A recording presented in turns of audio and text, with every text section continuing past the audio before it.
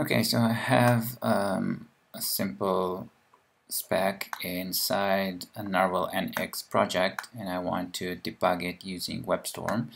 So first thing I'll do is add some debug point. Let's add it to this expect line, and I want to see that this is as expected.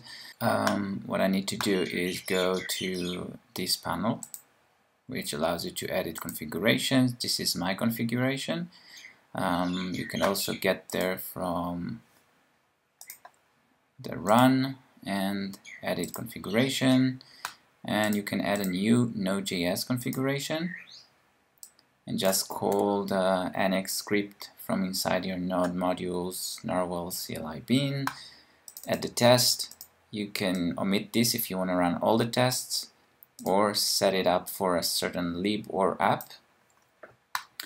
Once you have that, I'll cancel because I have my own.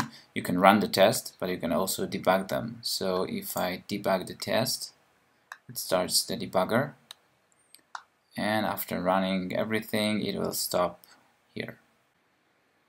Okay, so I stop here, and here we have the debugger, and I can see everything, the mock provider connect, and everything you'd expect from debugging. So that's kind of it. You just edit your configuration, set up a Node.js script to run the test, and then click on the debug, and you get a debugger in Webstorm.